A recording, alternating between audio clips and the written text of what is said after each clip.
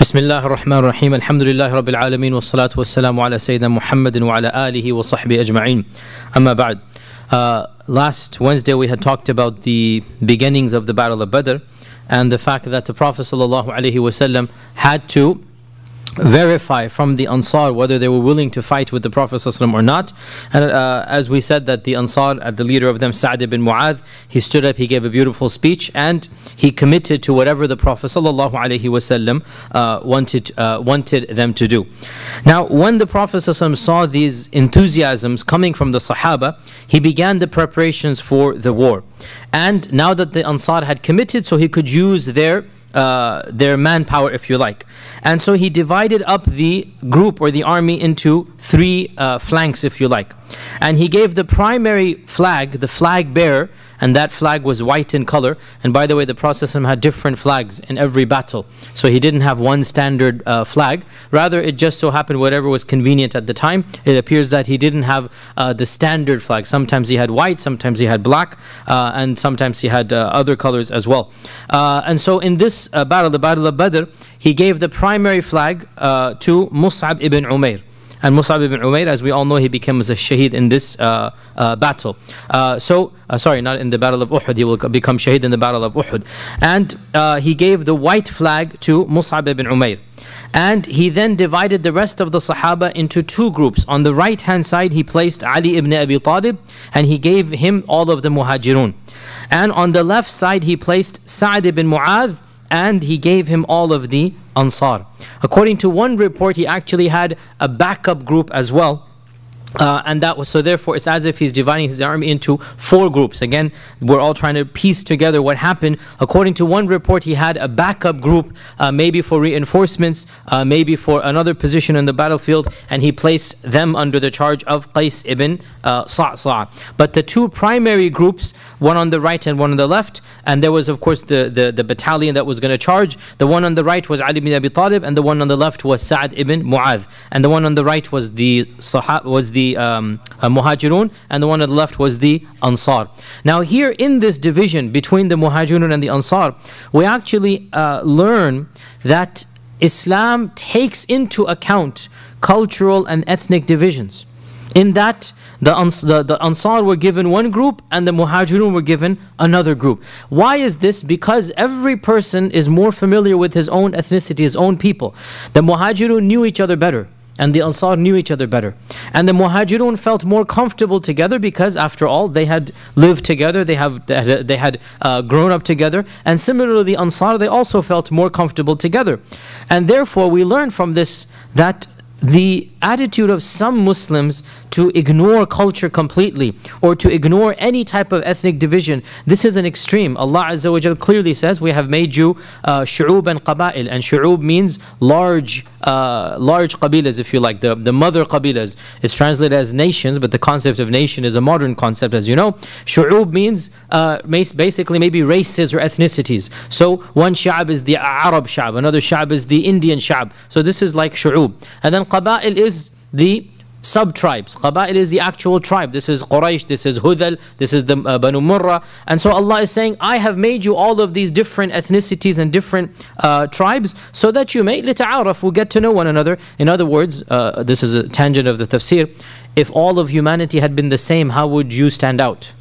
If everybody was exactly the same, how would you stand out? So the fact that we have different faces, different looks, different tastes, different cultures, each one of us has a personal identity. Each one of us has a specific background, if you like. So the point being here that the Prophet ﷺ took advantage of this ethnic division basically by putting each group to itself. And there is no doubt that you just look around you that birds of a feather flock together, that people of a particular area will congregate, will socialize more than people from another area, and there's nothing inherently un-Islamic about this as long as it's not taken to an extreme, right? And here we have this division of the Ansar and the Muhajirun.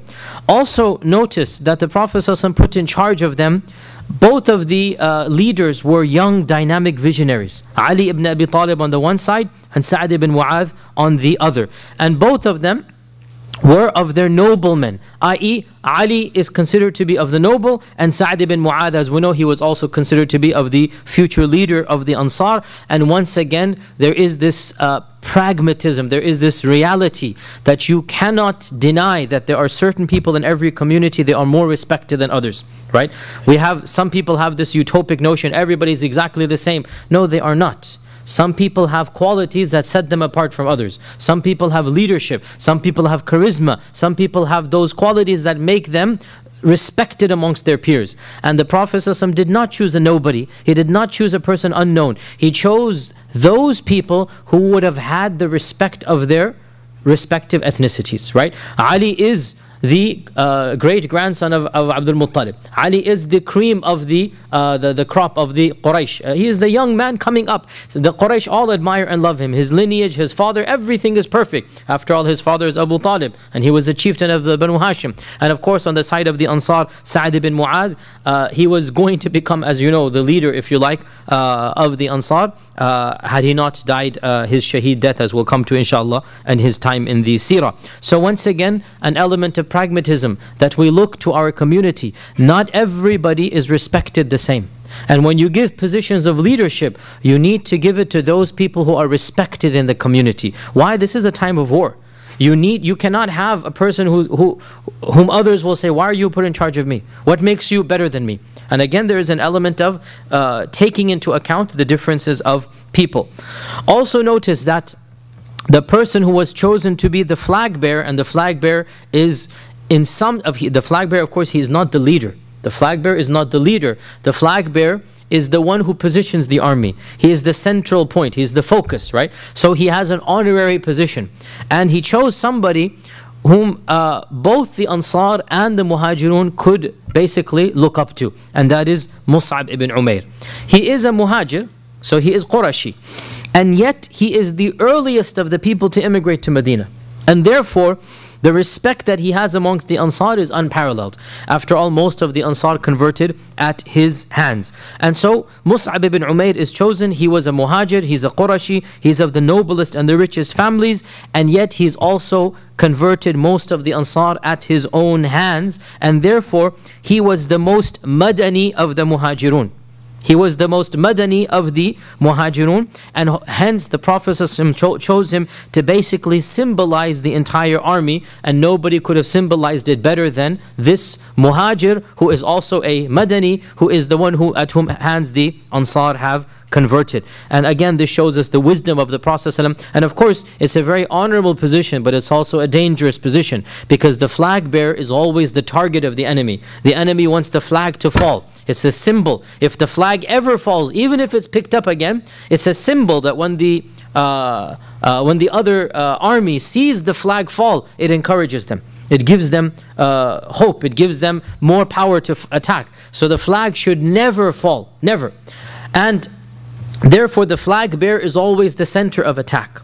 And another problem is the flag bearer is always impaired because he has one hand holding the flag. And so he cannot fight to the same level as those who are not holding the flag. And so the flag bearer has a very important role. Of course, one of the main purposes of the flag bearer during any particular battle, and remember, this is the good old days, you're fighting one man to one man, not like the modern armies where you never see your enemy, right? The good old days, you literally are in the thick of things, right? So you will get disoriented. You will turn around, you will do this and that. And the purpose of the two flags is to always have a marker, that where are you, which side is the enemy, which side is your own army. So the purpose of the flag has all of these matters. The Prophet ﷺ arrived, he was the first of the two to arrive. He preceded the Quraysh by a day. So he came to the plains of Badr on the 16th of Ramadan. And this is of course in the second year of the Hijrah, on the 16th of Ramadan, in the second year of the Hijrah. And the Prophet ﷺ immediately set up his camp and his tents basically on the outskirts of the entire plains of Badr. And inshallah, I keep on saying next week we'll have the maps, but I'm waiting to finish all of the documentary basically, the talk basically, and then inshallah we'll show you the maps on the PowerPoint slide. Dr. Bashar has done a great job of compiling maps and drawing the whole diagram. So once we summarize it all, then inshallah one day when we finish all of that, we'll just summarize it again through those diagrams. So the Prophet ﷺ camped on the 16th 16th of Ramadan on the outskirts of the plains of Badr. And before he had set up camp, Al-Hubab ibn al-Mundhir, who was a scout, he was well known for being a person who went into the desert long periods of time. He was somebody known for traveling. Al-Hubab ibn al-Mundhir came to the Prophet and said, Ya Rasulullah, this place that you have decided for us to camp, is this something Allah has told you to do, such that we are not allowed to move 1 inch forward or backward? Or is it your own opinion and it is based on tactics and strategies of war? Why are you camping here? And so the Prophet ﷺ said, no, this is my own opinion, it's basically my strategy. And so the Prophet, he said, in that case, Ya Rasulullah, I suggest we don't camp at the corner of the plain, rather we should proceed until we're beyond midpoint. And therefore the wells of Badr are behind us.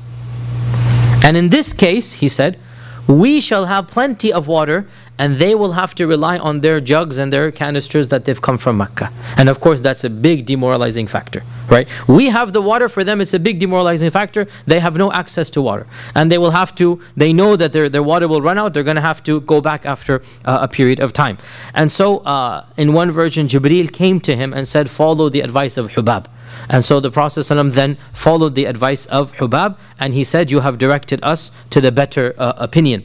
And therefore he then did not camp there. He proceeded onwards until they had, it appears to be there were multiple wells. There was one major well, and there were small multiple wells. And to this day, if you go to Badr, you will still find there's one major well, and that there's smaller wells away. So he put all of the wells behind him, and just to be on the safe side, he blocked the smaller wells after taking the water out and pouring it into the big one, right? So just in case they go to a farther well on another side of the plain, all of those were blocked off. All of those were filled. And the big well that was the main one, the other waters were taken out, pulled out by canister and thrown into the large one, so that it was in the center of the Muslim camp, and the Quraysh had no access to any water. Now this incident is just one of dozens of examples in which the Prophet ﷺ would regularly take advice from the companions and sometimes even change his mind and act upon it. And the concept of shura is shown over and over and over again. The Prophet ﷺ was never like the modern dictators. It was never like, my opinion must go. Rather, he would always take the opinions of the Sahaba. And in this incident, Al-Hubab also demonstrates that the Prophet ﷺ sometimes, now this is a very deep usul al-fiqh issue, and it was worthy of a lot of discussion in usul al-fiqh, but not in the seerah. The question is, did the Prophet ﷺ sometimes do things from his own opinion, not from Allah subhanahu wa ta'ala? And this incident, of course, suggests that he did. That sometimes his opinions were from himself. And perhaps those opinions might have had other interpretations that some would say are better in some circumstances, such as in this case of Al-Hubab. Now this is true, there's not a problem to say that, but the problem comes that some people take this exception and try to make a rule out of it.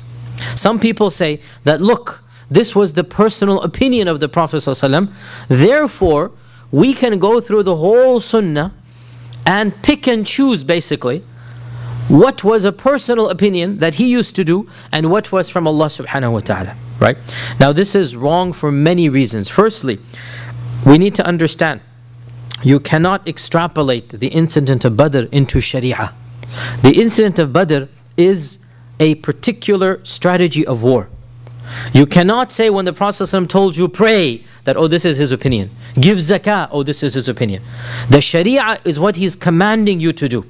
And where he's camping at Badr, there is not necessarily anything to be derived from Sharia. Badr is only going to take place once. We don't do Badr every year. We go and do Badr and camp at the same place. He is not, basically what I'm trying to say is, when he camps at Badr, he is not intending to legislate a position of where to camp at Badr. You see the point here, right?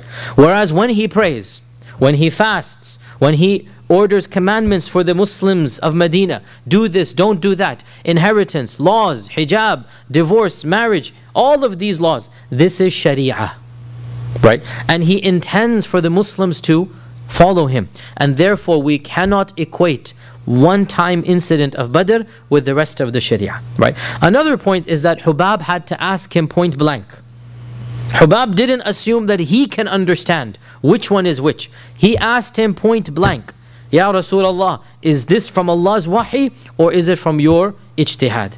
Right? Who amongst us now can do this to the sunnah? Nobody can do this anymore. Right? And the basic rule is that whatever the Prophet said and did, it is his sharia. By the way, so there are a number of occasions, very few, where sometimes once again the Sahaba asked the Prophet specifically, is this something you're commanding or is this just a suggestion? By the way, this is very rare. Usually, and there are literally, no exaggeration, dozens of examples.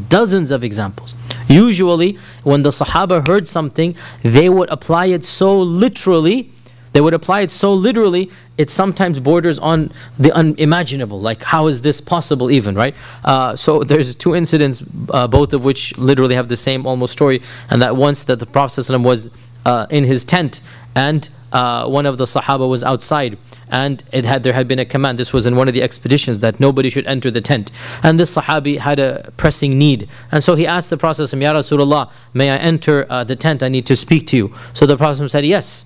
So then he remembered the commandment, you're not supposed to enter. Then he said, Ya Rasulullah, can I enter with my whole body or just part of my body? And he's so confused now, like, are you telling me to just put my head in the tent, right? Or are you telling me to physically step in? So he has to verify, right? Another instance of this nature is once the Prophet ﷺ was giving the khutbah, and during the khutbah he mentioned to somebody to stop. And there was a Sahabi coming into the door and he didn't see the context of that word stop, right? So he literally stopped mid-door with a foot up, stop. And he just stopped right there. Like he heard stop, khalas, no questions asked, stop, right? And we can go on and on. Ali ibn Abi Talib in the Battle of Khaybar, right? That the Prophet ﷺ told him, that he gave him the standard. And he said, go forth and do not come back, right? Imdi, yani go forth and do not come back, and go and fight them in the name of Allah subhanahu wa ta'ala. And he gave them all of the command what to do. Ali walked 10 spaces. Then he had a question. He was about to turn around, but then he realized the Prophet said basically don't come back until you're victorious, right? So he shouted out loud, Ya Rasulullah, because he didn't want to turn around.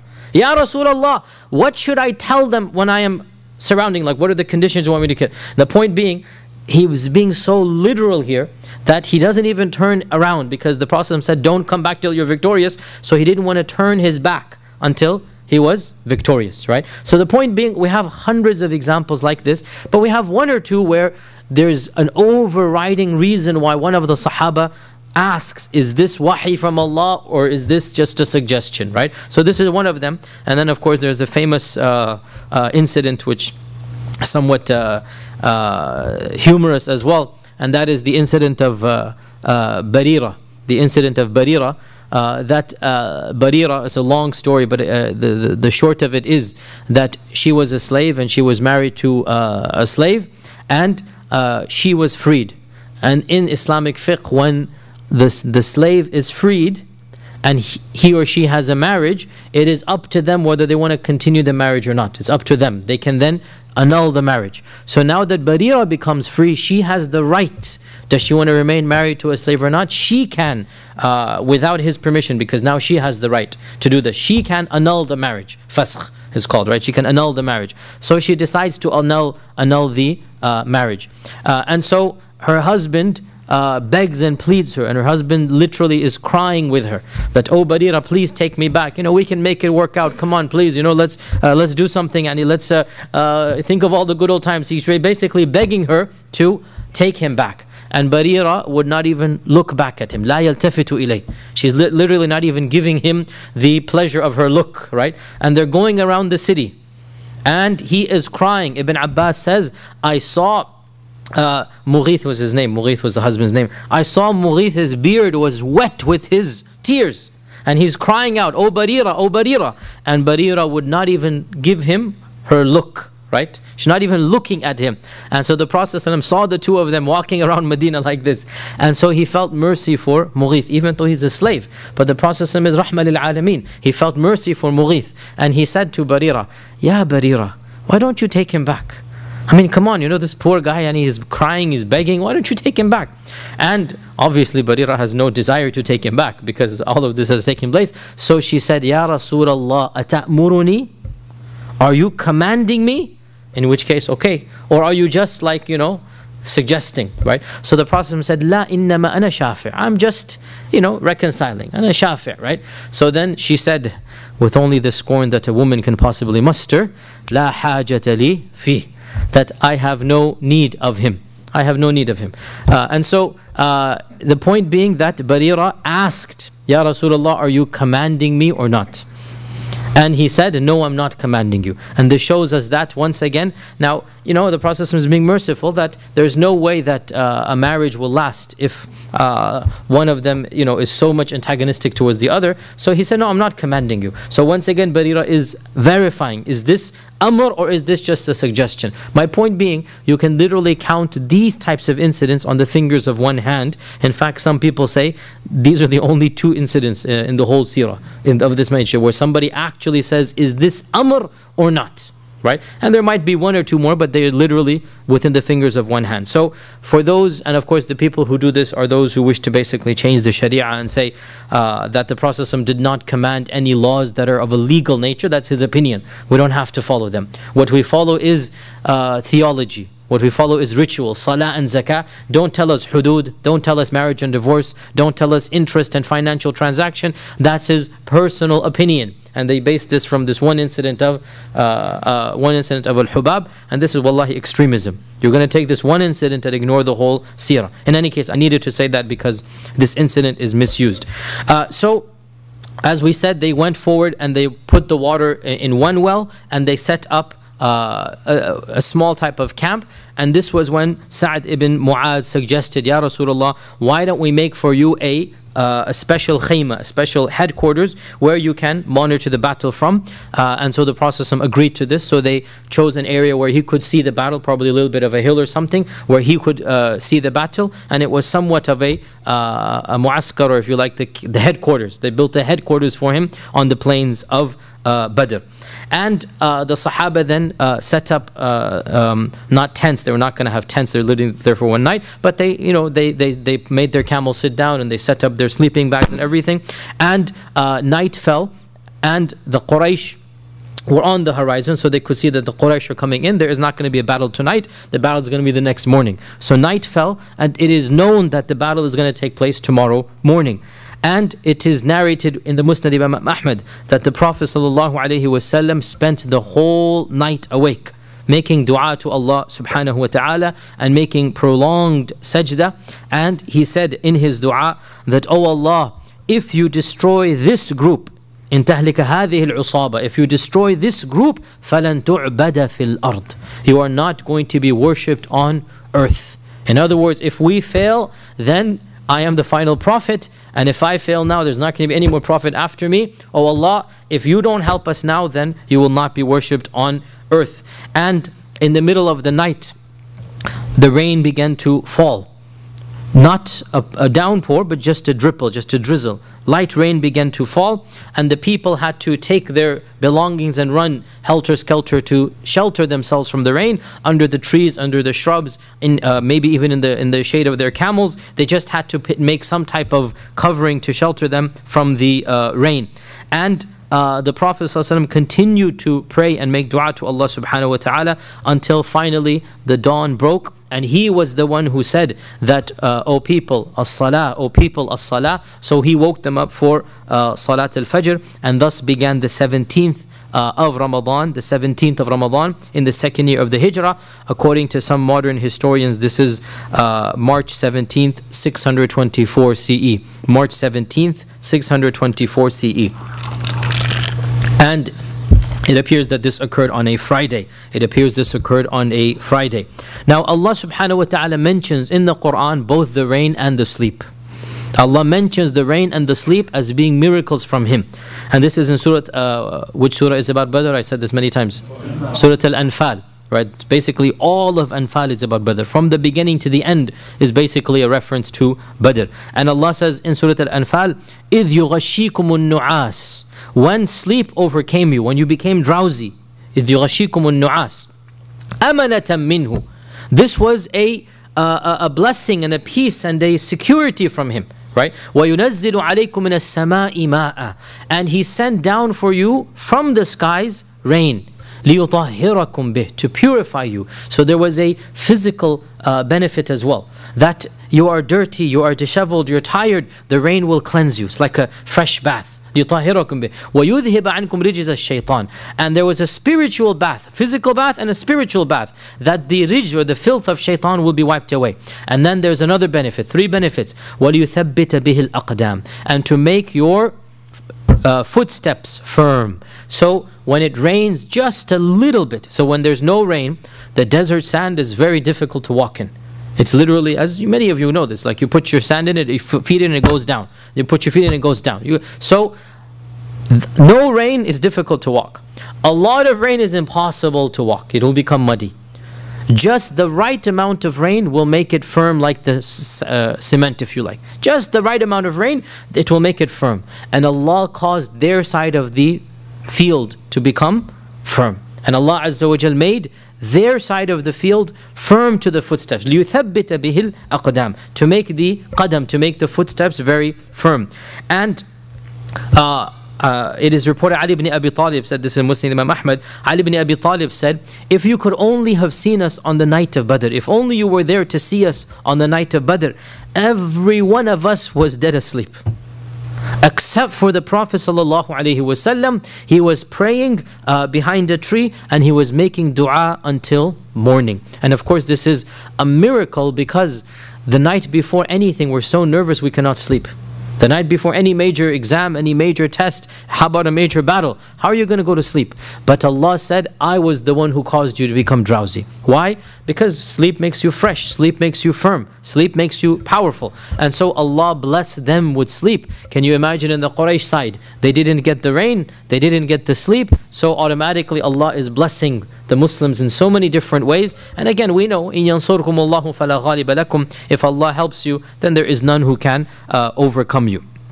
And it is also said, even though I have not found an authentic isnad, but it is found in some books, that the Quraysh side, they received a downpour of rain. And of course this is the worst, because it makes the ground muddy. And when the ground is muddy, then you cannot do anything. So the Quraysh side, they got the bulk of the rain, and the Muslim side, they got the perfect amount of rain. This also shows us the concern of the Prophet ﷺ, that even though he is the Prophet of Allah, and even though he puts his trust in Allah, still, what can he do as a leader? He is concerned for his people. So the whole night he spends making dua to Allah, making sajda to Allah subhanahu wa ta'ala, begging and pleading Allah subhanahu wa ta'ala. And in fact, Ibn Mas'ud says, reported in Tabarani, that I have never seen anyone pleading in my whole life. He said, I've never seen anyone pleading more than the Prophet ﷺ was pleading on the night of Badr. So Ibn Mas'ud is saying the amount of pleading and begging throughout the whole night. He said, I've never seen anybody pleading that type of pleading other than the Prophet ﷺ on the night of Badr. And the question arises, did he go to sleep at all? And there's a little bit of a discussion amongst Ibn Kathir and others. Did he go to sleep at all? Ibn Kathir says he did doze off. He did doze off, and it was in this dozing off that Allah showed him the dream.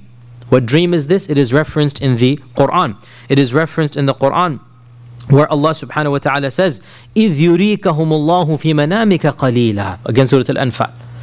That Allah showed them to you, them meaning the Quraysh, to you as being very small in number. You saw their army as being very small. وَلَوْ أَرَاكَهُمْ كَثِيرًا. If he had showed them to you kathir, as much as they were, لَفَشِلْتُمْ وَلَتَنَازَعْتُمْ فِي الْأَمْرِ. You would have despaired, and you would have began differing with each other. وَلَكِنَّ اللَّهَ سَلَّمْ. But Allah protected you. Allah protected you by not showing you the real quantity, by giving you a boost of confidence. Now, not showing the real quantity, this is not misinformation. Because if there are 100 people and you see 10 of them, these are 10. They're not, there's 10 out of the 100. If Allah were to have shown 150, this is incorrect information. Right? Allah showing some of the people and not all. There is nothing incorrect over here because Allah never does anything incorrectly. Allah says, وَمَنْ أَصْدَقُ مِنَ اللَّهِ حَدِيثًا, who speaks the truer than Allah? So Allah Azza wa Jal did not tell the Prophet, you're seeing the whole army. Rather, He showed him a dream. And the dreams of the Prophets are true. And so the Prophet saw a section of the army. And this section is a correct and valid and true section. So when the Prophet woke up, he felt a surge of confidence. Right? And that was the goal of to give him that comfort, to give him that surge. Allah knows he's going to be victorious. So before the victory, he's made feeling optimist. The optimism is there. And this is of the mercy of Allah subhanahu wa ta'ala. That Allah Azza wa Jal showed him their quantity to be fewer than they actually were. And as the sun rose up and they have prayed Salat al-Fajr, the Prophet ﷺ is now starting to align the Muslim army, and he did a tactic that was never done before amongst the Arabs. This tactic that we all know of, but amongst the Arabs, they did not have this tactic. The Arabs of old, they had the tactic of al-farru wal-kar. Al-farru wal-kar. And al-farru wal-kar, the best way to describe this is, you can just imagine they do an attack basically in circles, if you like, right? They go out and they attack the army, and then they come back and they recuperate, and then they go out and they attack and they come back and they recuperate. Al-farru wal-kar means they go in batches and they come back, and they go in batches and they come back. This is al-farru wal-kar. The tactic of the Prophet ﷺ is the modern tactic that we are all used to, and that is military battalions marching in rows, all of them in rows. And Allah Azza wa Jal references this in the Quran. إِنَّ اللَّهَ يُحِبُّ الَّذِينَ يُقَاتِلُونَ فِي سَبِيلِهِ صَفًّا كَأَنَّهُمْ بُنْيَانٌ مَرْصُوصٌ. Of course, modern military maneuvers, we all know that that is the most effective way. That you have rows upon rows, literally, and all modern armies, what do? They learn to march in rows. This tactic was not known to the Arabs. This was not practiced by the Arabs. But Allah Azza wa Jal taught our Prophet this tactic, and this is now the standard tactic of all armies in the world, and that is to have ranks and rows and files. The entire army should be in rows. And of course, now in the Battle of Badr, they didn't have all of these weapons. They only had some of them. But of course, eventually what should be done is that the front row is going to have the javelins and the spears. And the back row is going to have the bow and arrow. And then the middles are going to have the swords, right? Now, in the Battle of Badr, they had some of these weapons, but not enough to really form a proper battalion. Nonetheless, they did what they could. And that is to have those who had spears were right in the front, and the people with the swords were the bulk, and everybody had a sword. Swords were what you all had. And then they had a few bows and arrows, and so the bows and arrows were put at the back. And that is, of course, all of this, the Prophet did not go through any military school. But it's something that Allah Azza wa Jal just blessed him with, this intuition of how to arrange the army. And this, of course, worked out for the betterment of the Muslims. And the Prophet ﷺ was walking between the rows, straightening them like he straightens the rows for salah. Like literally having them in absolute straight lines. Again, I pause here. This is exactly what modern armies do, where they teach their soldiers, their infantry, to march such that psychologically they're marching, literally bunyanun marsus, literally, like Allah says, bunyanun marsus. And this is something amazingly the Prophet had never seen this. He had never experienced this, but it is something that, because he is Rasulullah, it is simply coming to him. So he's marching between the rows and the ranks, and he had a stick that he was tapping people to make them completely straight. And there was a Sahabi there who was standing in front of the line. He wasn't standing in the line. He was incorrect in his position. And his name was Suwad. And so the Prophet ﷺ poked him in the stomach and he said, "O Suwad, go get your place in line. Go straighten your line. Straighten up, O Suwad. So will sufuf, have the line straight." And he pokes him with the stick. Suwad says, "Ya Rasulullah, you have poked me and caused pain without any cause. In other words, I didn't deserve this pain. And Allah has sent you with truth and justice. So I demand justice." Allah has sent you with truth and justice. So I demand justice. And I need to do this basically to you as well. Can you imagine they're about to have a battle? Can you imagine? And the Prophet did not, he's literally just poking him. I mean, come on. You know, it's just a poke. It's not like he's putting a sword or something. It's just, get your place in line. And Suwad says, I demand justice.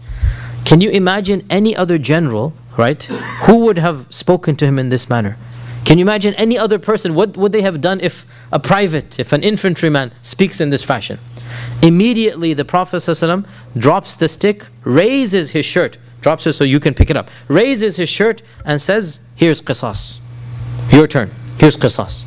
Instantaneously he does this. Can you imagine, like, wallahi, it's the battle of Badr, you're going to be fighting the Quraysh, but the Prophet ﷺ basically said, you have a point, basically, you know, that okay, I caused you some pain, cause me the pain back. Here's the, you may do qisas.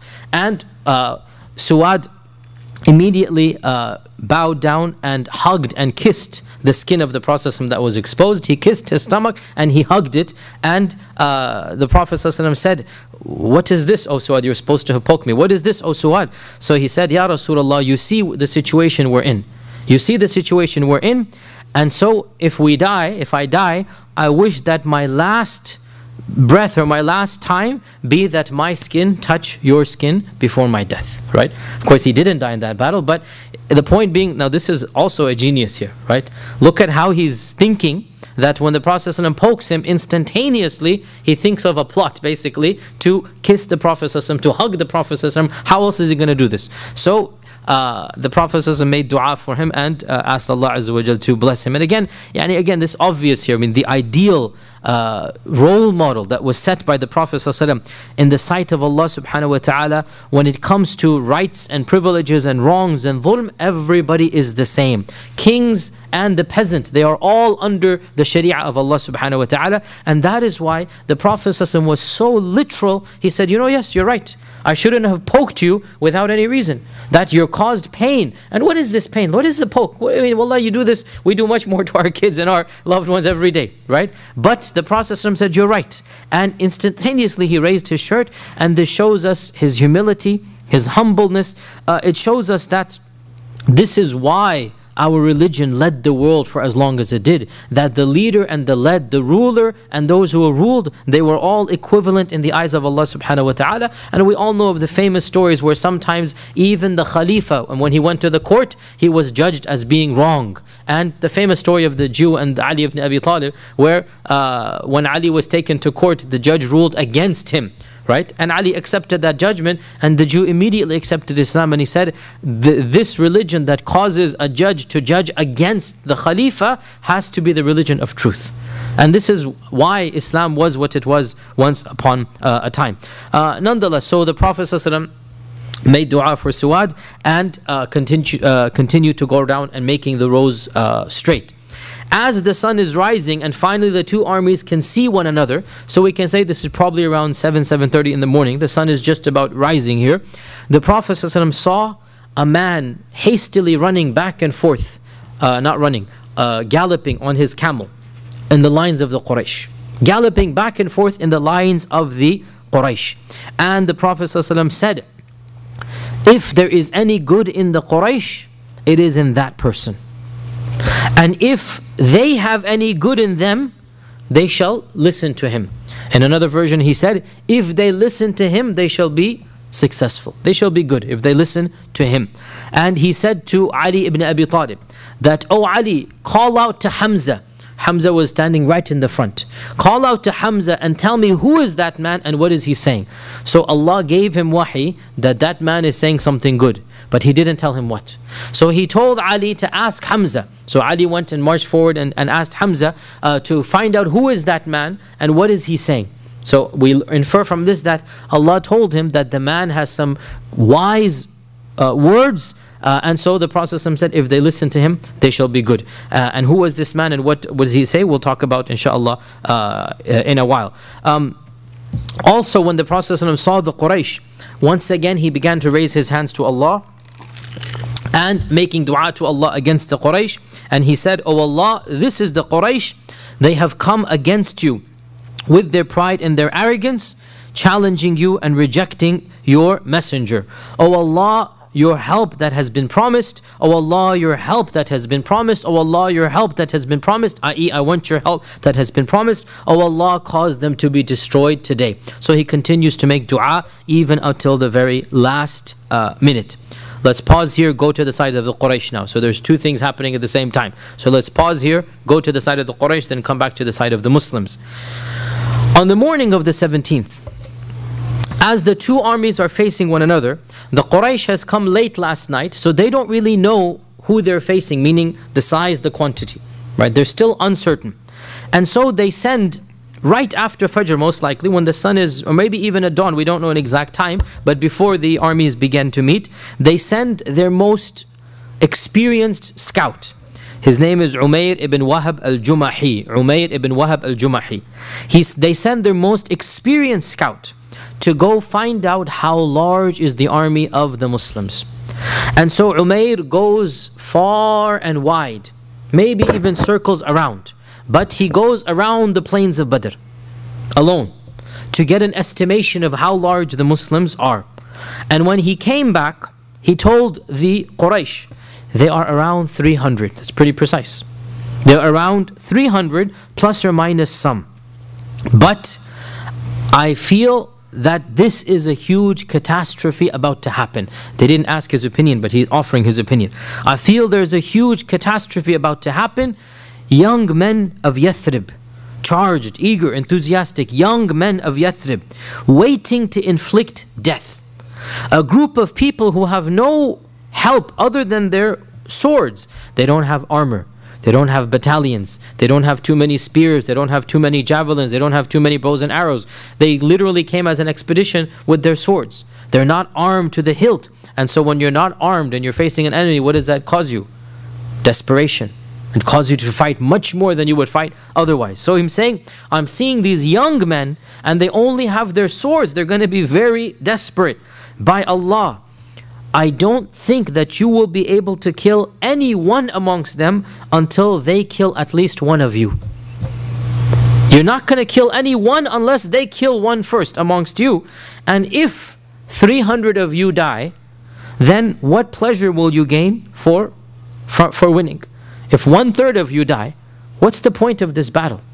Now do as you please. So Umayr gave him his advice, and it was an honest assessment that the Muslims did not have weaponry, they didn't have horses, they didn't have armor, they only had their fighting swords, but they had a determination that you guys don't have. I sense in them fear, not fear, sorry. I sense in them, what's the good word here? Bravery, not fear. I sense in them determination is a good word here. I sense in them determination that even if you kill them, they will kill an equivalent number of you. 300 of you will die before you're able to get them. So what's the point of returning back to Mecca when your brother, your cousin, your father, when one of you is going to be dead, one out of every 3 of you will be dead. And Abu Jahl said, we didn't ask for your advice, we just wanted the quantity. We didn't ask for your advice. Who are you to tell us what to do? Another person who's strongly opposed to the war, so now that they're actually facing the army, still there are people who don't want to fight. We've already mentioned in our last lesson that more than 1/3 of the Quraysh has already returned. Right, when they found out that the caravan of Abu Sufyan was safe, more than 300 people returned of different tribes. So there's already a dispute. We already mentioned that Umayyah, Utbah, they didn't want to go. That Abu Jahl had enticed them and said, look, let's just camp at Badr and sing for 3 days and get drunk for 3 days and let the people hear that we're not scared of anybody. So there's talk of war, but there's still hope there's not going to be a battle. That's the position right now. Another person, therefore, who's stopping the battle is Hakim ibn Hizam. Hakim ibn Hizam. Hakim ibn Hizam, his son was a Sahabi, and his son was on the other side, Hizam ibn Hakim. So don't get confused. Hakim ibn Hizam. So the Sahabi is Hizam ibn Hakim ibn Hizam. So the father, grandfather, sorry, the son and the grandson are the same name. So don't get confused. The father is on this side, the son is on that side. Hakim ibn Hizam. Hakim ibn Hizam did not want war as well. And he went to Utbah ibn al-Rabi'ah. Utbah ibn al-Rabi'ah, who has been not wanting war from day one. Utbah ibn al-Rabi'ah, who's basically tried his best that the Quraysh never fight. And Utbah, who has been grudgingly coming to the army. He did not want to be here. And so he goes to Utbah. Why does he go to Utbah? Because he knows Utbah is not eager for war. And so he goes to Utbah and he encourages him to mediate a truce. How can you make sure there's no battle today?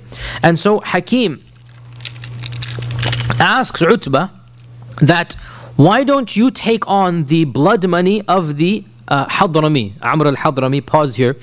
Amr al-Hadrami, he was killed in the Sariyat al-Nakhla, if you remember. He was killed in the Shahr al-Haram, right? Ashhur al-Haram, يسألونك عن شهر العام قتال فيه. Remember that Sariyah where 6 of the Sahaba, they didn't know what to do, and then they decided to launch an offensive. One person was killed. This is al-Hadrami. And they were, his name is Amr al-Hadrami. And they were hyping this up a lot.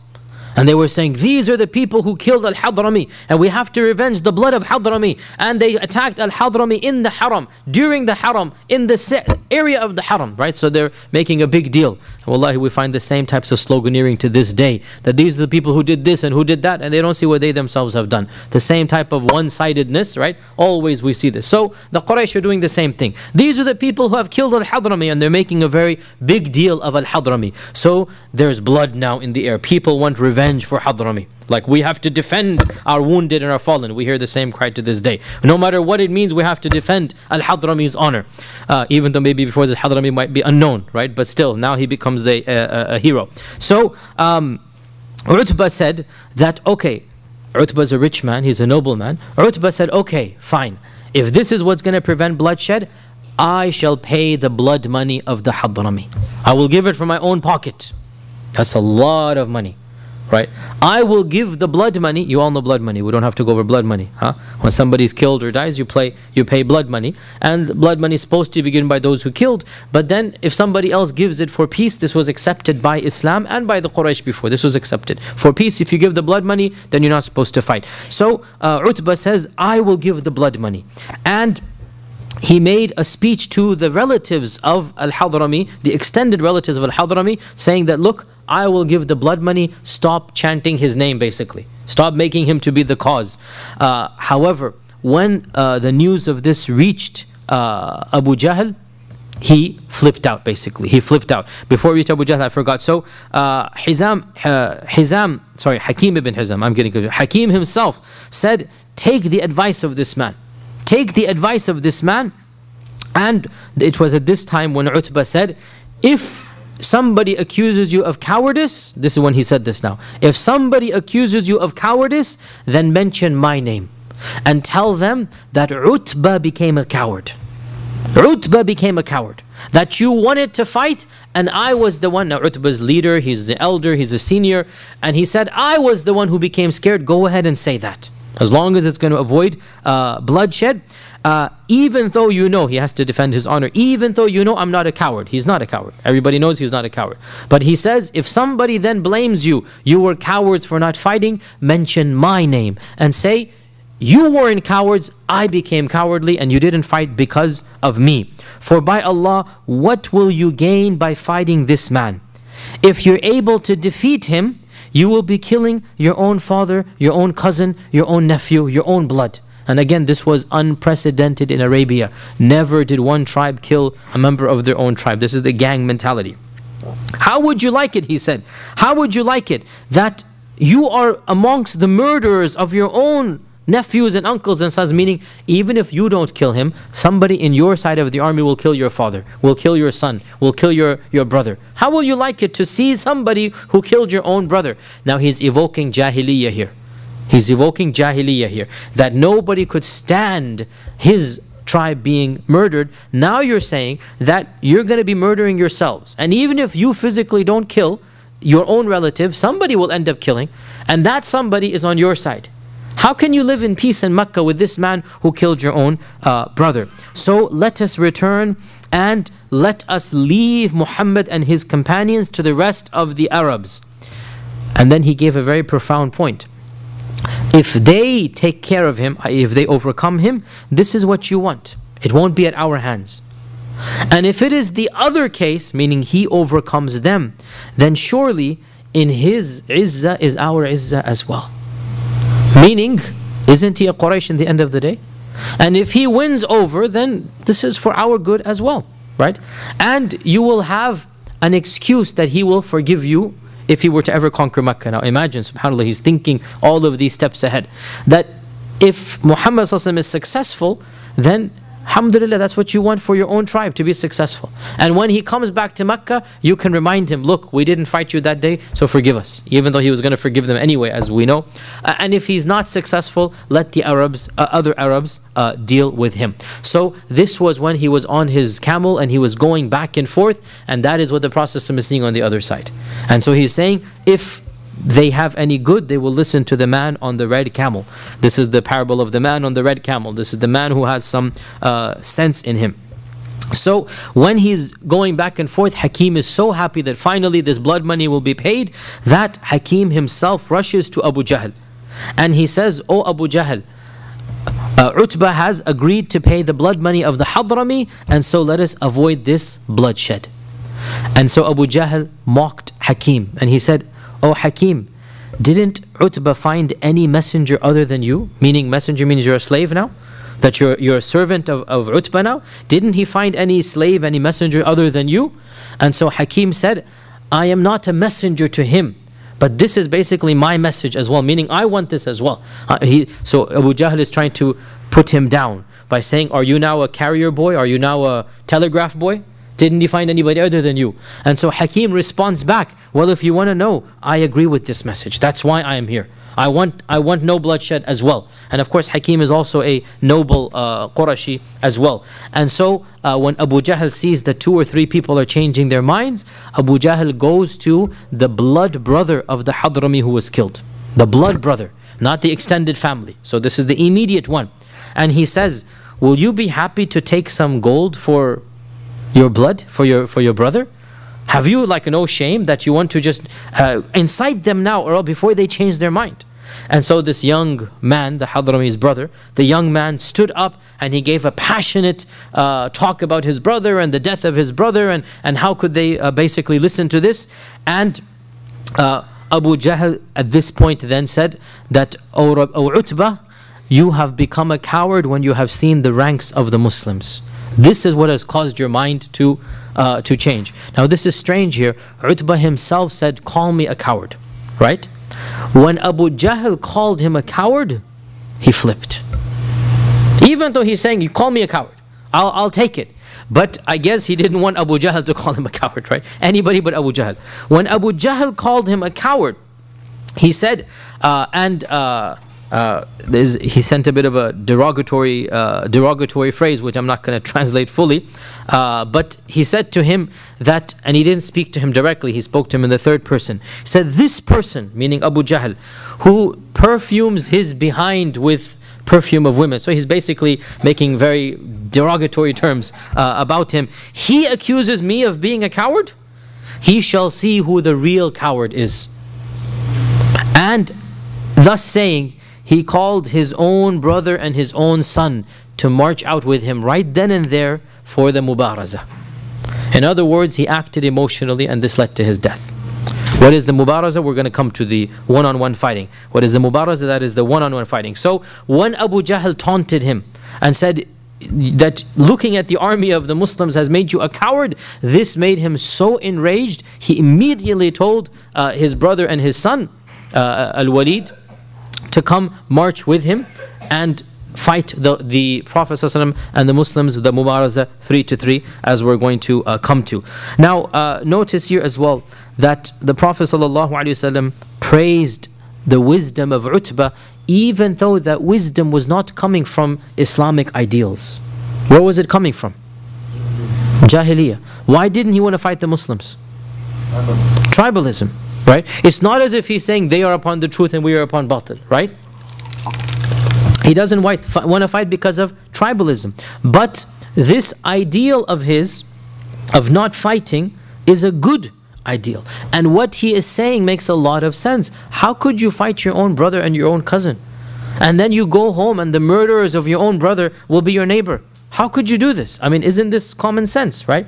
And so what we learn here, and it's very relevant for us here in the world that we live in the world that we live in, there are people that are defending ideals that might not be coming from Islam. But those ideals are good and virtuous in and of themselves, even if they're not coming from Islam. Whether it is freedom of other people, whether it is the right for the government not to kill its own citizens, whether it is, you get the point here. There's a lot going on in America today. And there are many who are supporting causes that are not coming from the Sharia. They're not coming from قال الله قال رسوله. But those causes are causes that are just causes, independent of it coming from the Sharia. They're just causes. No government should kill its own people, execute them without any trial. No government should send drones and just fire upon civilians. And there are many people in these lands that are opposed to these policies. There's nothing wrong with us not just praising them, but getting involved with them, helping them out. Here is the Prophet saying, if there's any wisdom in this whole qawm, it's in that person there. He said it's wisdom. He is saying, if they have any good in them, they'll listen to this man. So, they're idol worshippers, but they still have wisdom. They still have good. And listening to this good will bring about good in them. Right? And therefore, alhamdulillah, I don't need to preach to you over here, but sometimes there are still people who think that we should not get involved at all in the system. There are still people who say we should have nothing to do with this system because it's all corrupted and faulty. And the fact of the matter is, this is really not a very intelligent attitude, and is going to cause more long-term damage than good. And so even though his ideals were coming from Jahiliyyah, still because those ideals were good, the Prophet ﷺ called it wise ideals. And this shows us, and the whole seerah shows this to us, that a person can be good and bad at the same time. A person can be an idol worshipper and still have principles that are worthy of admiration and respect, and yes, even support. Now, as the Quraysh themselves are lining up, Abu Jahl stands up and makes a dua to Allah loudly so that everybody hears him. And subhanAllah, notice on the one side the Prophet is making dua, on the other side Abu Jahl is making dua. Abu Jahl stands up and makes dua to Allah, and he says, and his dua was completely against him even though he did not realize it. He says, "O Allah, whichever of the two of these armies has brought more evil, and whichever of these two has cut the ties of kinship, and whichever has brought the more unknown doctrines, the more strange ideas, let them meet their death today." And in all three of these counts, Abu Jahl is more guilty than the Prophet ﷺ. So the one who's bringing more evil, the one who's cutting the ties of kinship, subhanAllah, why are they fighting the Prophet ﷺ? Cutting the ties of kinship, right? The one who's bringing the new doctrine, the Prophet ﷺ is bringing the doctrines of Ibrahim. He is the original doctrines. The original doctrines of the Arabs was Tawheed. And Abu Jahl is following the newer doctrine, not the oldest doctrine. And so Abu Jahl makes dua against himself, and that is exactly what Allah says in the Quran, إِن تَسْتَفْتِحُوا فَقَدْ جَاءَكُمُ الْفَتْحِ. That if you are asking for victory, too late. The victory has already been given basically against you. Right? إِن تَسْتَفْتِحُوا. Here's Abu Jahl. You're asking for fatah. Too late now. The fatah has already been decided, and it's not going to go to your favor. And the two armies are now facing one another, and the Prophet ﷺ issues a command here that certain people should not be killed. He says, certain people should not be killed if you see them. And he mentions in particular Al-Abbas ibn Abdul Muttalib, his own uncle, Al-Abbas, and he also mentions Abu al-Bukhtari. Abu al-Bukhtari, many things are narrated about him, but one of the major things about Abu al-Bukhtari, he was one of the most important people to break the boycott. The boycott way long ago. And he mentioned some others, and he said all of these people, they are fighting even though they don't want to. They're karihun. They have been forced to fight with the Quraysh, and they are not wanting to fight. And this shows us that not all enemies are the same. Even those in an army, some of them are better than others. Even those who are facing the Muslims, intending to kill them, you never know, somebody might not have that intention. Somebody might not have that full. So the Prophet says, because he knows, because he is Rasulullah, he knows there's Al-Abbas, there's Abu al-Bukhtari, and there's others who don't need to be killed. Now, we had mentioned that Utbah started the Mubaraza. What is a Mubaraza? Mubaraza means battle or championship, if you like. Mubaraza is an open bout between specific people. And the way that the Arabs would have a war the way that they would have a battle is that before the two armies actually engaged one another, a few people would fight one-on-one with others. Typically, some of the senior figures, not the actual leader, because that would be too demoralizing for any group, but the second tier, if you like, right? The second rank. They would go out and they would fight one another in order to give some moral victory to one of the two sides, to give them a boost. So this was their style. It was called a mubaraza. And of course, you rouse up, this is also, you rouse up the army. You also have a whiff of blood here now, that now you see somebody killed, and you're supposed to either want to avenge, or then if your side won, then you want to go and attack. And it was Utbah who was the one who started the mubaraza. However, there was an incident that occurred before this. We don't know exactly when. Whether it was the night before or whether it was early morning of the 17th. The books of Seerah don't mention. But one person died the first in the whole two armies. And this was Al-Aswad ibn Abd al-Asad al-Makhzumi from the Banu Abd al-Asad, from the Makhzum, from the Abu Jahl's tribe. Al-Aswad ibn Abd al-Asad al-Makhzumi. And when they came to the battlefield, and that's why it seems that this happened on the night of the 16th, Allah knows best. Maybe it happened on the Maghrib time or something of the 16th. When they came and they saw that all the water had been cut off, right? So they were expecting water. They were expecting to get some water. When they saw all the water cut off, Al-Aswad said that I will be the one to get some water for you, or I will die trying. I'm going to make sure I cross the enemy lines, get some water from one of the wells and bring it back for you. And so he attempted to sneak into the side where there were the wells, and Hamza saw him and cut off his leg and then killed him before he reached the water. And therefore he was true in what he said, that I will either get water or I shall die trying. Well, he died trying, and so he became the first person to be killed on the battle of Badr, and that is Al-Aswad ibn Abd al-Asad al-Makhzumi. Allahu alam whether this took place on the 16th night or on the 17th morning. We don't seem to be able to verify. However, the first actual precursor to the Battle of Badr was the actual Mubaraza, and this was Utbah ibn al-Rabi'a, his younger brother Shayba ibn al-Rabi'a, and Utbah's son Al-Walid ibn Utbah. So we have two elderly people, maybe in their early 60s, late 50s type, and this is Utbah and his brother Shayba. So Utbah and Shayba are the brothers, and then Utbah's son Walid. So Walid ibn Utbah, his father and his uncle. So this is all coming from the core of the Quraysh clan. This is the cream of the Quraysh clan, but this is second tier. Abu Jahl is first tier. Abu Sufyan is first tier. Abu Sufyan, of course, not here at Badr. This is the first tier. Utbah and Shayba, this is basically one level below them. And this was Mubaraz is done between these types of people. So they marched forward with their swords to the middle of the ground, and they shouted out, "Who will come forth and battle us? Who will come forth and battle us?" Immediately, three of the Ansar stood up. And they were Auf ibn Afra, Muawwidh ibn Afra, and Abdullah ibn Rawaha. Abdullah ibn Rawaha is the one whom the angels did ghusl of. On that day, we're going to talk about it in Uhud. Auf and Muawwidh ibn Afra, they were the ones who eventually killed Abu Jahl. We'll talk about their story. And they were both very young, probably 17 or 16 years old. And in their eagerness, automatically, they're the ones jumping up. So as soon as Utbah says, "Who will battle with us?" these three young men of the Ansar, and perhaps the Ansar felt the need to prove themselves over the Quraysh, right? So because they're all from the Ansar, the three of them, they stood up and they said, "We will battle you." So Utbah said, "Who are you?" So they said, "Well, we are so and so and so and so and so and so." So Utbah said, "We have no battle with you. We have no problem with you. We didn't come to fight you. We don't know you people. Why should we fight you? We are fighting our own blood." Again, they're thinking pure Jahiliyyah. They really don't even see the point of fighting the Ansar. Think about that, right? We don't even need to fight you guys. Why are you even here? Go back home, basically. Right? They don't understand the bonds of Iman. They don't understand that Iman is stronger than blood. So they're saying, we don't need to fight you. Go back, send us our own.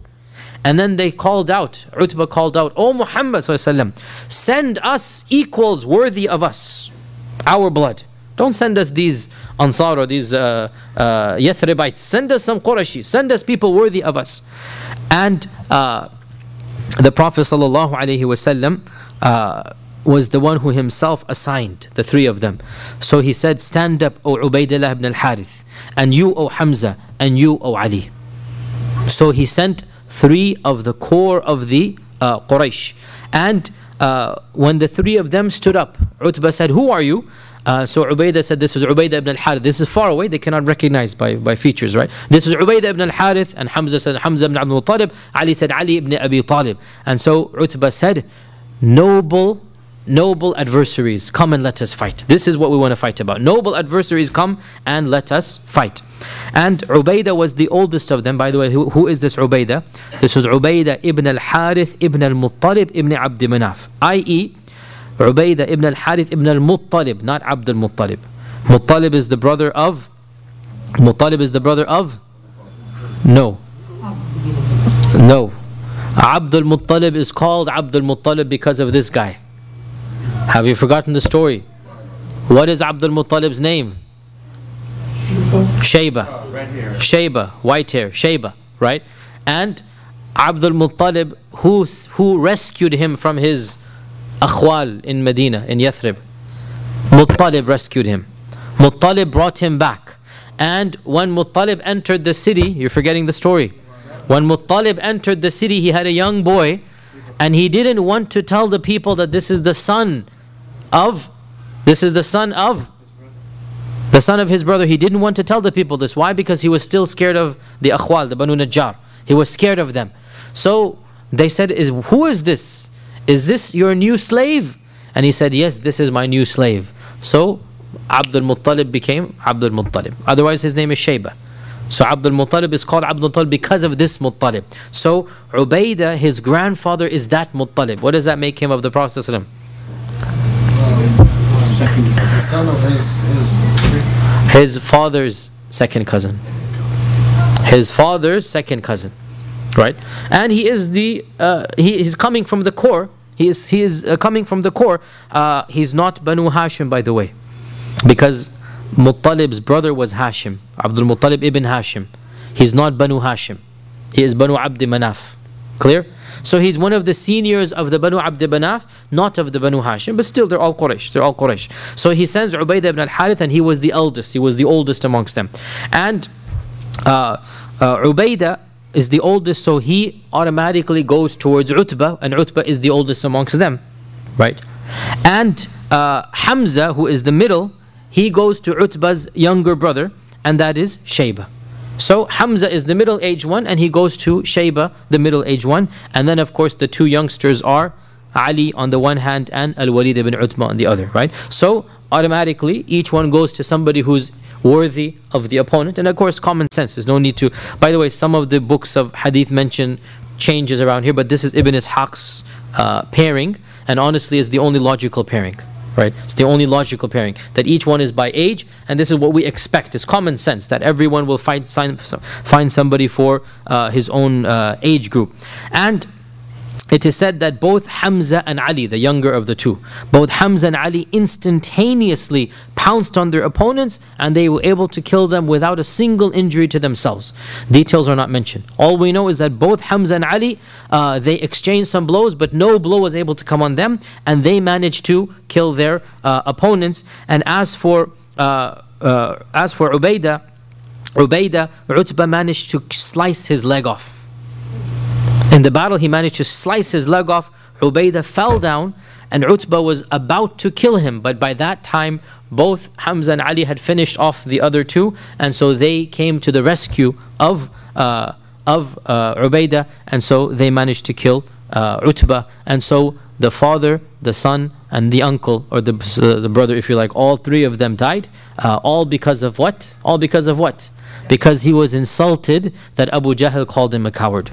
Think about how foolish that is. He was insulted that Abu Jahl called him a coward. And subhanAllah, look at Allah's qadr. These were not the worst of the Quraysh, neither were they the best. They were not the worst of the Quraysh.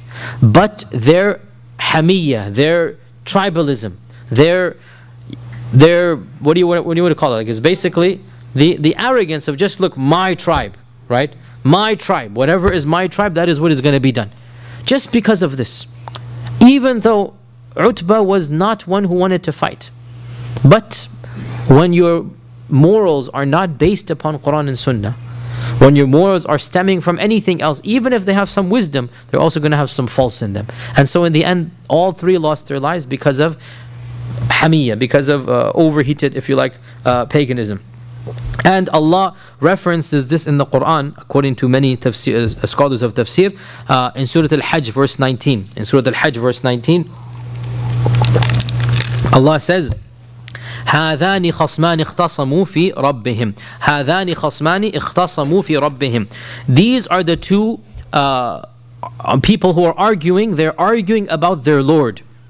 According to the majority of the scholars of tafsir, هذان خصمان اختصموا في ربهم is a revelation regarding these two mubarazas, basically. That one group has one position about their Lord, another group has another position about their Lord. And Ali ibn Abi Talib used to say that I will be the first person who will, ikhtasamu means they're going to argue in front of their Lord. I will be the first person who will argue on Yawm al-Qiyamah because I was the one who was the first to kill on Badr, and this ayah came down about me. And so this is one interpretation of Surah Al-Hajj verse 19. Surah Al-Hajj verse 19. So the Mubaraza proved to be a big, oh, by the way, Ubaidah was carried on the shoulders of Ali and Hamza, and he died a few days later from the effects of the wounds because his whole leg was cut off and they were not able to stop and cure that or stop the bleeding. And he was an elderly man as it is, and so he became an after effect shaheed, not in the battle, but because of the wounds of the battle, he eventually died a few days after this.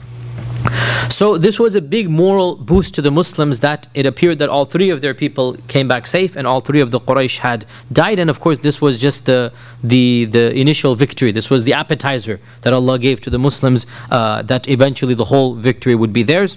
And it is narrated in Sahih Muslim that when the Prophet ﷺ was lining up the army, he once again turned to face the Qibla and he raised his hands up to the skies and he started making dua to Allah Azza wa Jal. Oh Allah, fulfill your promise to me. Oh Allah, give me what you had promised. Oh Allah, if this group is destroyed, you shall not be worshipped on earth. The same dua he was making the last night, and he raised his hands completely to the skies, i.e.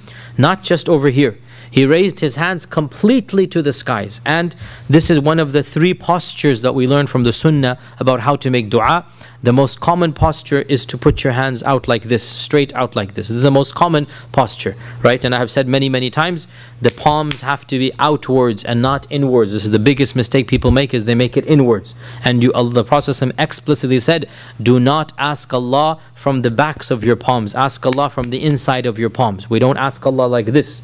We ask Allah like this. The palms have to be open. This is the most common way. Sometimes the Prophet would make dua by simply raising a finger. And this is especially for dhikr or istighfar. Astaghfirullah, astaghfirullah, astaghfirullah. He would just raise a finger. So this too is allowed for dua and dhikr.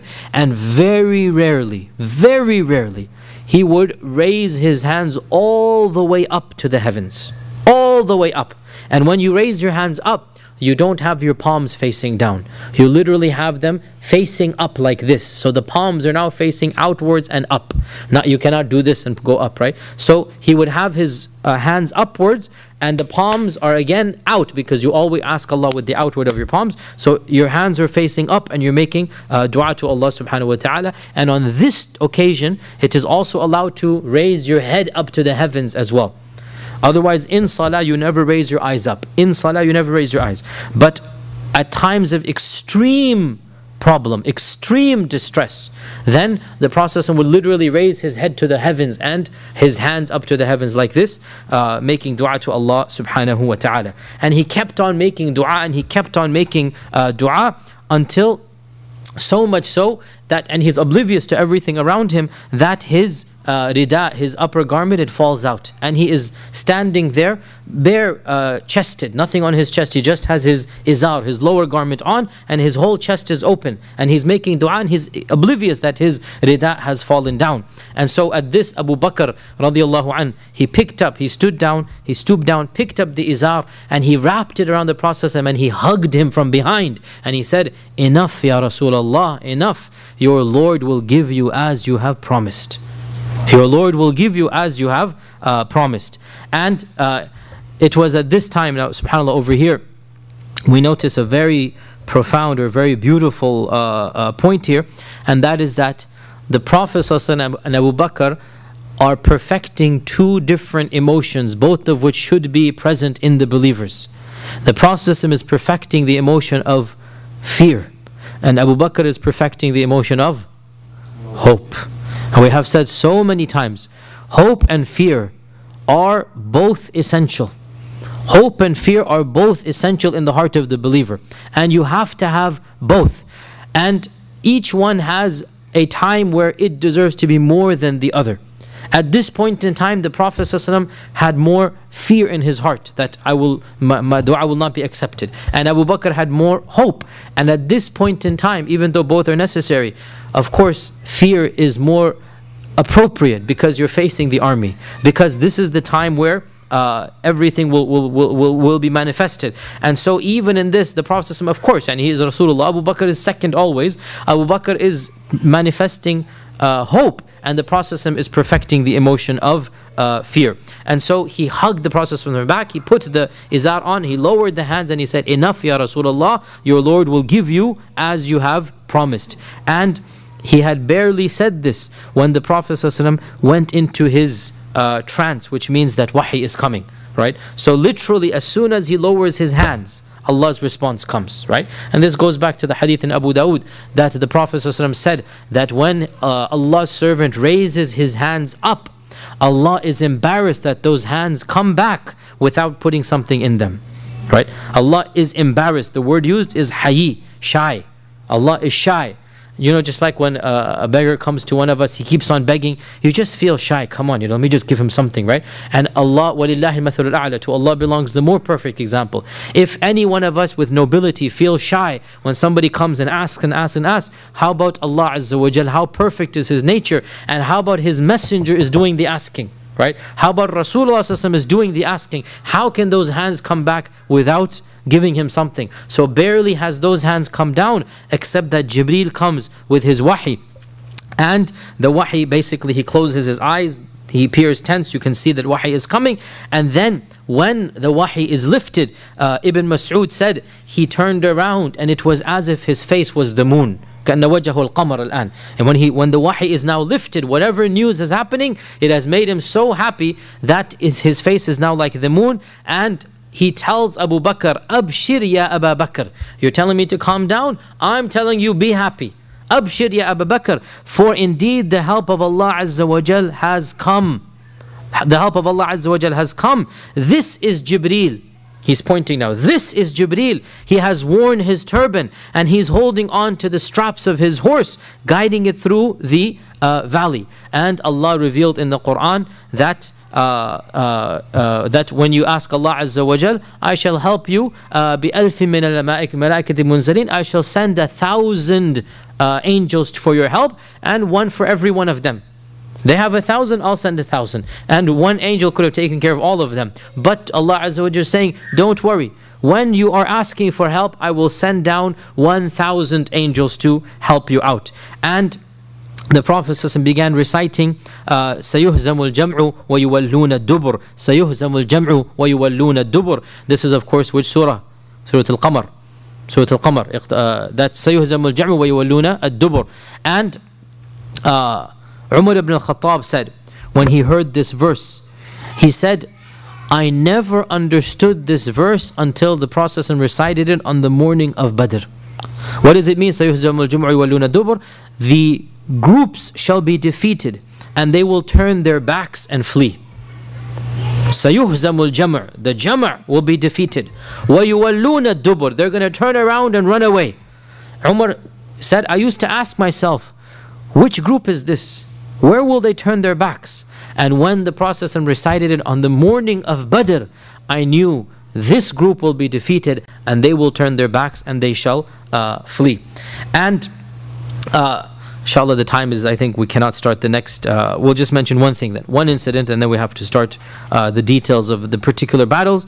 That the Prophet ﷺ then stooped down, picked up some rocks and pebbles, and he threw it towards the direction of the Quraysh, and he said, Shahatil wujuh. Shahatil wujuh, shahatil wujuh. May these faces be cursed. May these faces be cursed. And every single person in the army of the Quraysh felt blinded. They got something in their eye. They got something in their nostrils. Even though it was one throw that the Prophet ﷺ did, and it was literally maybe half a mile or something away. You could, physically it's not going to go there. But Allah subhanahu wa ta'ala caused it to go to every one of the Quraysh. They were blinded by this. And Allah references this in the Quran. وَمَا رَمَيْتَ إِذْ رَمَيْتَ وَلَكِنَّ اللَّهَ رَمَى. That when you threw, you did not throw, but Allah threw. It's a beautiful verse, right? When you threw, you did not throw, but Allah threw. In other words, you did throw, but it wasn't you that was throwing. It was Allah who was throwing. وَمَا رَمَيْتَ إِذْ رَمَيْتَ وَلَكِنَّ اللَّهَ رَمَى. And every single member of the Quraysh army, they felt themselves blinded. They had to cover up themselves. They had to basically clean their nose and their eyes again. And of course, after this, the actual battle began. And inshallah, we will do that bi'idhnillahi ta'ala next Wednesday. And before I open the floor for question, reminder to myself and all of you, as you all know, that tomorrow is the day of Arafah, and inshallah ta'ala we should all be fasting on the day of Arafah. The Prophet ﷺ gave those blessings of the day of Arafah that he gave to no other day of the year, and subhanallah, if Laylatul Qadr has been hidden in the wisdom of Allah, the day of Arafah is very crystal clear which one it is. And if we have to search for 10 nights for Laylatul Qadr, alhamdulillah, we know that the 10 days of Dhul Hijjah, where they are, and what is the king of these 10 days of Dhul Hijjah, and that will be tomorrow. And it is authentically narrated that many of the Sahaba and Tabi'un and Tabi'un, many stories, that if they were not, of course, if we were at Hajj, then we have a whole different talk to give. And may Allah protect those who are at Hajj and accept their du'as and accept their troubles and tribulations, and cause them to come back safe and sound and have their sins forgiven. And may the people of Hajj remember those who didn't go for Hajj as well, inshaAllah ta'ala. That's a sincere dua we make as well.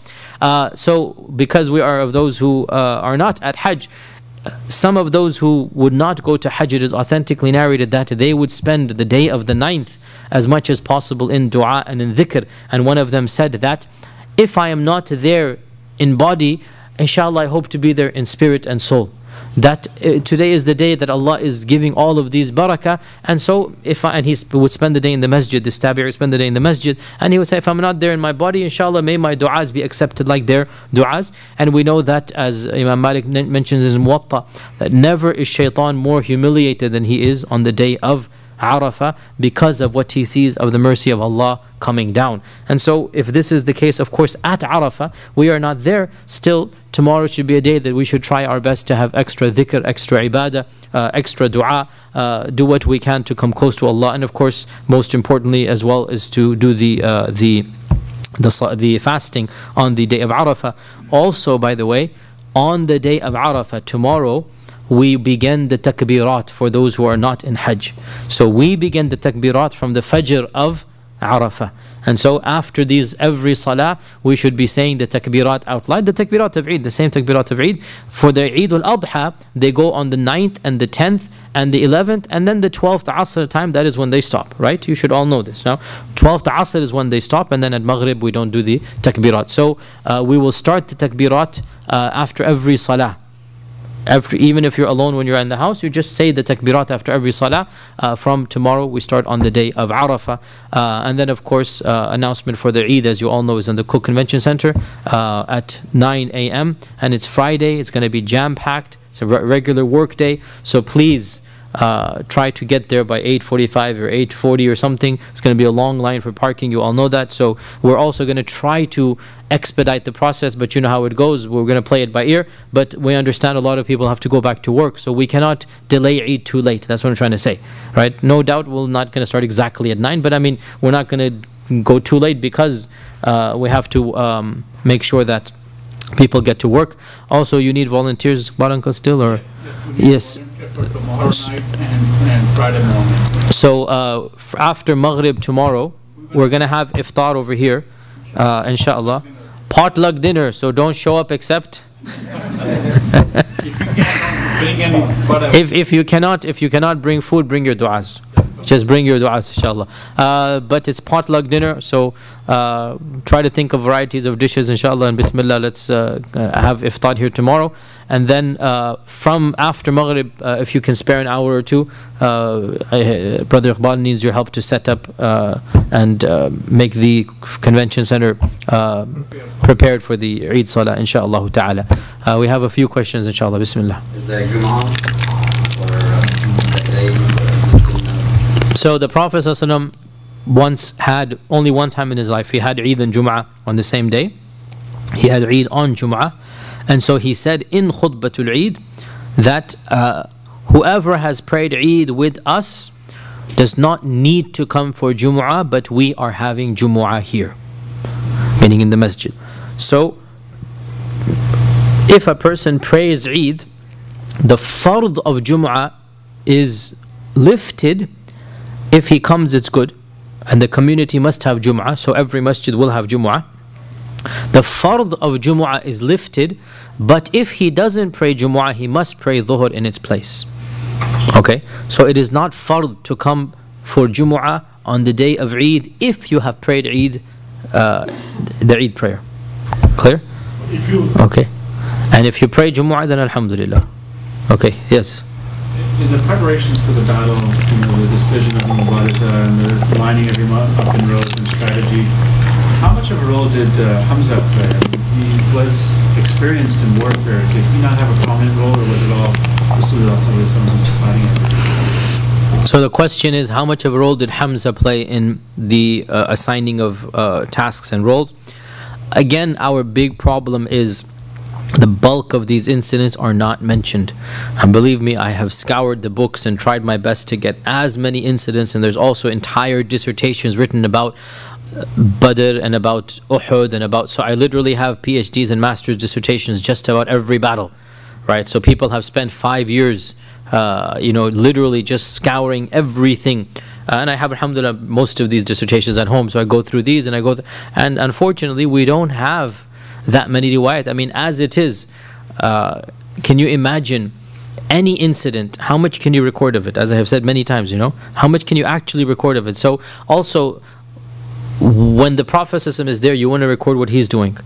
So we don't really have, I mean, it's amazing we actually have the amount of details we do about what's happening in the side of the Quraysh. It's amazing we actually have this, because some of those converted to Islam later on, so they're telling us what happened. It's actually a blessing from Allah that we have what happened. Otherwise, who would know what's happening in the side of the Quraysh? So sadly, no, we don't know what role Hamza played in the preparation. Allah knows best. Yes? The Battle of Badr was in Ramadan. Fasting was hard at that time? Muslims were fasting? La, the fardiyya had not yet been revealed. The fardiyya had not yet been revealed. It was just about to be revealed. And this was the second year of the Hijrah. And remember, the first year of the Hijrah is when they actually did the Hijrah. Remember, there's no zero. Remember, in calendars, there's no zero, right? And so this is like the first full year that is coming upon them. The actual timing of the revelation of Siyam seems to have been right after the Battle of Badr. It seems to have been. And also remember that the first year of Ramadan, Allah Azza wa Jal allowed those who were able to give a fidya every day. Remember this, Surah Al-Baqarah, right? Fidya tut'amu miskin. That if you had the money, it wasn't that fard. There was much more lax. Whereas the year after that, فَمَنْ شَهِدَ مِنْكُمُ الشَّهْرَ فَلْيَصُمْهُ. That's when it became. So again, all of the laws came down gradually. So Allah knows best. We don't have an exact date when the Siyam was revealed. We don't have. But because of the fact that there's no mention whatsoever of the fasting at this time, what people have inferred is that the revelation to fast came down. Aqiba means right after the Battle of Badr. And this fits in perfectly to Surah Al-Baqarah overall, that most of Baqarah came down. In fact, all of Baqarah came down except for the last ayah, the Ayatul Dain and that whatnot.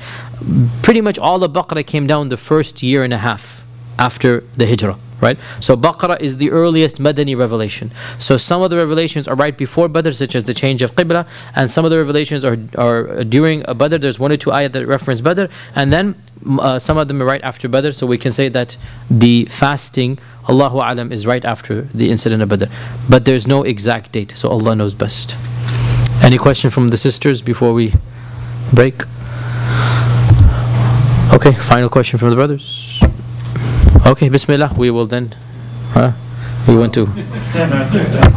No problem. You were hesitant to ask. Well, it's actually a complicated issue about the ability of the Prophet ﷺ to be a mujtahid, or in umur dunya, that he can make calls in umur dunya and he could be wrong, like the hadith of the Balah, when he suggested to do something to the Balah and it failed, and he said, "Antum a'lamu bi umuri dunyakum." So that's in umur dunya. Now in umur sharia, can he be a mujtahid? Is it possible for him, or is that against the? So this is a deep question, and it's not easy to answer, and every madhab has positions about this, and this is a topic of usul al-fiqh. The question the brother is asking is, can the Prophet ﷺ have a personal opinion in matters of the Sharia? He clearly can have a personal opinion in matters not related to Sharia. For example, where to put the army. This is a personal opinion in matters not related to the Sharia. Can he have personal opinions in matters related to the Sharia?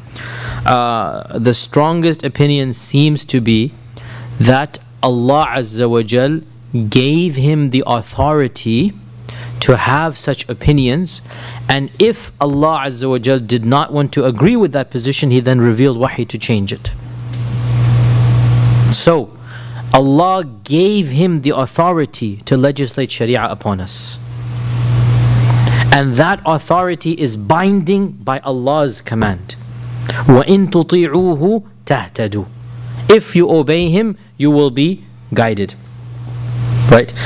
Examples of this: he changed his mind. Apparently sometimes not because Allah told him to, but he felt it was okay.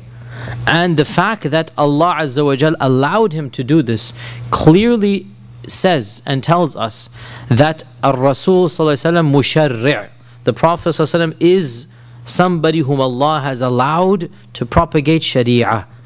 A classic example of this is the issue of men visiting graves. Issue of men visiting graves. The Prophet ﷺ prohibited men from visiting graves, and then he wanted to visit his mother's grave, and so he asked Allah permission. So he initially thought that we should not go to graveyards. This is his own position, and he knows it's his position, and he makes it binding on the ummah, and the ummah follows him. So the only time you enter a graveyard is to bury somebody. You go bury somebody, you get out. That's it. So graveyards are abandoned then. Then he wanted to visit Amina, and so he asked Allah permission to visit Amina, and Allah gave him permission to visit Amina. And that's the famous hadith. He went and he cried, and then he said that kuntu nuhitukum an ziyaratil qubur.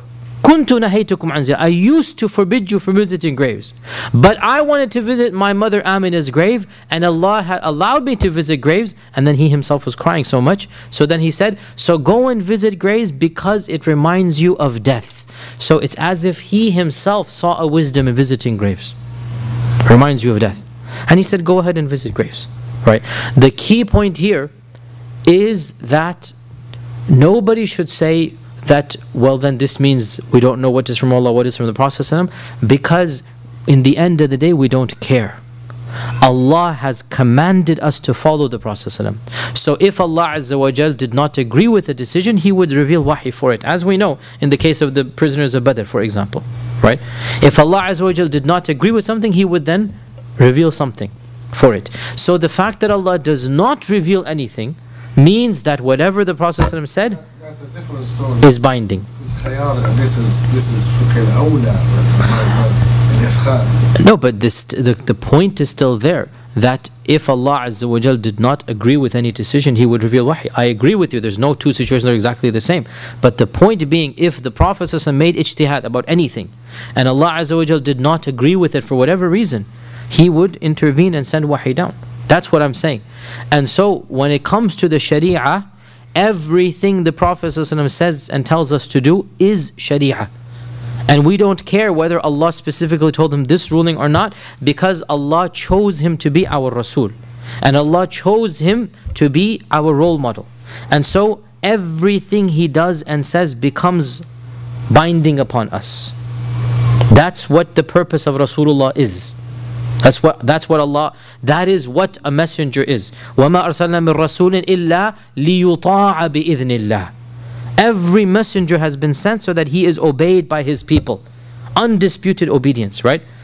Yeah, that's the point. وَإِن تُطِيعُوهُ تَهْتَدُوا. Only by giving ita'ah to him will you be rightly guided. Okay? That فَلَا وَرَبِّكَ لَا يُؤْمِنُونَ. No, by your Lord, Allah made qasam by the Rabb of Muhammad. Notice, he didn't have to say وَرَبِّكَ. He could have said فَلَا وَاللَّهِ. فَلَا وَرَبِّكَ. Gave qasam by the Rabb of Muhammad to show that relationship, right? لا يؤمنون. They don't have iman. حتى يحكموك فيما شجر بينهم. Until they take you as their hakam. What does hakam mean?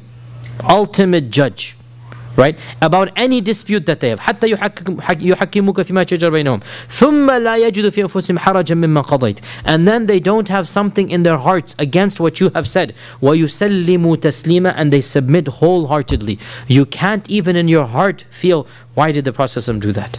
Think about that. That goes right? against the ijtihad idea, because the ijtihad idea has a possibility that he might be wrong. Like you didn't hear me clearly. If his ijtihad was not agreed by Allah, what did Allah do? He revealed something. It's already been said. I mean, he's And so, yeah, but in his own lifetime it's going to come down. That's why the Sharia did go through some fine tuning. In his own lifetime it's going to come down. And there are many instances of commands being back and forth. Again, I don't want to go into dispute here, but according to one opinion, mut'a was forbidden twice and allowed twice. Back and forth and back and forth. Right? Another opinion says that lahm donkeys, al-bighal, that was also forbidden twice and allowed twice. That there is some fine tuning going on. And there are other opinions as well. Sometimes somebody suggested something to the Prophet and Allah Azza wa Jalla revealed something because of that suggestion. Now it's coming from Allah Azza wa Jalla, but the suggestion came from another companion. I mean, classic example is hijab. Umar was the one who said, Ya Rasulullah, shouldn't your wives and women be wearing the hijab? And Allah Azza wa Jalla then revealed, and so Umar used to be proud and say, Wafaqani Rabbi, Wafaqtu Rabbi fi thalath, right? That I agree with my Lord in three things. So you're opening up a door which could be very complicated, but there's no need to. I understand it, it's very easy. The bottom line is, whatever the Prophet ﷺ says is Sharia, as long as there's nothing that he himself does that goes against that. That's the bottom line. And this is, all of the fuqaha basically say this. All of the fuqaha. So the issue is more theoretical. Can the Prophet ﷺ have independent ijtihad? It's theoretical. Even if he did, you have to follow it. And he did. The strongest position is he did. he has ijtihad. He has ijtihad. Yes, but you are obliged to follow it. This is the strongest position. And Allah Azza wa Jalla knows best. Inshallah, we will continue next Wednesday, bi-idhnillahi ta'ala. Inshallah.